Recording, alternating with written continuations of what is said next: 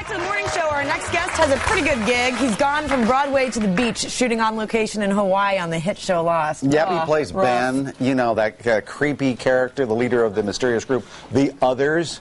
It's the character everybody loves to hate. Check it out. You're gonna stop it. Juliet doesn't care about you, Jack. Doesn't matter what she's done. No matter what you think. She's one of us. Do we have a deal? Or not? Please welcome Michael Emerson. Hey, Michael. How are you? I'm very good. You're not that creepy. Not at all. Good to see you, Mike. Good to see you, too. That doesn't offend you when people say, oh, no, you're not really creepy. You're not really creepy. I mean, Should creepy be my middle name? I don't know. It's the first word that leaps into everyone's head. Is that true, though, when you're walking down there or when you're out in public? To be, it's like, God. I get some strong reactions from people. But it's usually a mixture of terror and pleasure. But that's because of the characters you played. Okay, the guy, I mean, on Lost, but also you were in that horrifying movie, Saw.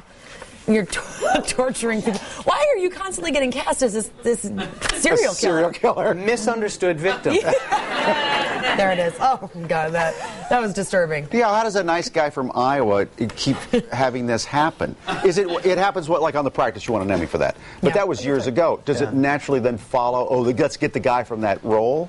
Well, some people will seek you out if they've seen that you've done a thing a certain way. I think the roles I've tended to play, although they're sort of dangerous and damaged, they have a certain ambiguity about them. The package doesn't look like the contents in a way, and people find that frightening. What I read that you started off, you wanted to be an actor, but then you kind of got sidetracked. It just didn't happen, and you went off and became an illustrator. I did. I should be the poster boy for late starter in life. That's great, though. But it's all right. I'm not sure what I had to offer the world when I was 21, but by the time I got around to acting in my 30s, I think I'd lived a little bit and had thought about it a little more carefully. Some life experience. Yeah. But a lot of people, though, come to New York, like you did, from Iowa, and they get so discouraged they never try it again.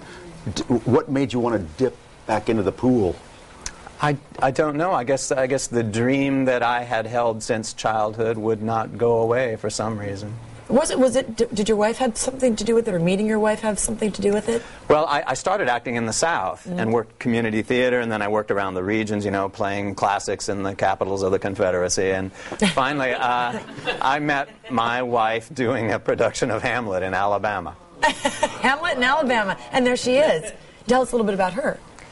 She's an actress. She's a wonderful and clever actress, and we live just a few blocks from here. Oh, you do? In New York City. Over? That would be fun. Cool. Well, Carrie's probably watching right now. I mean, is she down on 47th Street? No, she's in Los Angeles somewhere. Oh, shoot. Where are you, honey? Well, what does she feel like when you're walking down the street and people freak out? There's the other guy. I think she thinks it's funny.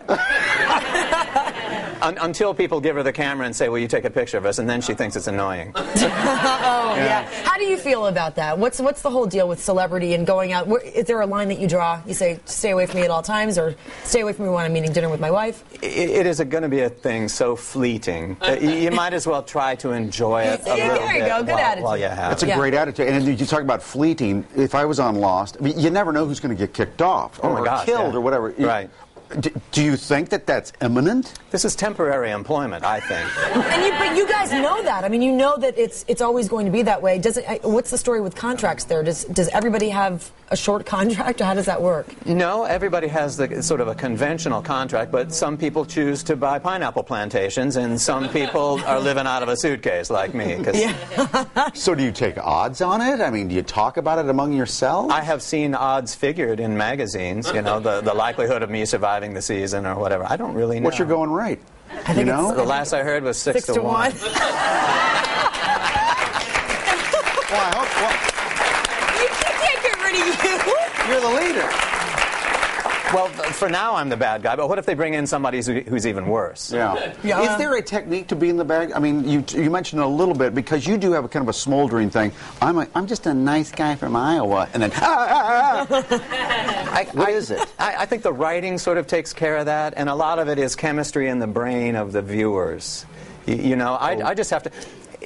I just play the tension between the sort of mild-mannered package and the sort of danger and terror of the situation. You know what I notice about you, and this is, I was also with like Anthony Hopkins in Silence of the Lambs. When he talked, you know, that creepy, he talked like this, and he didn't move his head. He just like, you know, stared at the, you know, or, yeah, it was kind of like this mesmerizing sort of thing. That always seems very effective. I don't know if you've noticed that. I think there's something frightening about people who are calm, or maybe so true. a little too calm. Yeah. You know, as if they have a leg up on you somehow, or they have a secret So agenda true. that's going to kick in any minute. That's so true. How was it working on an island, by the way?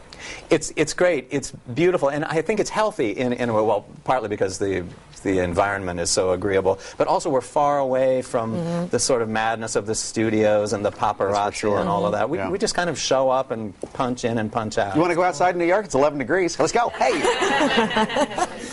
All right. Thank you so much for joining us today. You can catch him on Lost Wednesday nights on ABC. Michael Emerson. He's not creepy at all. Hey, you're a real sweetheart. All right. Don't go away. We're going to be right back.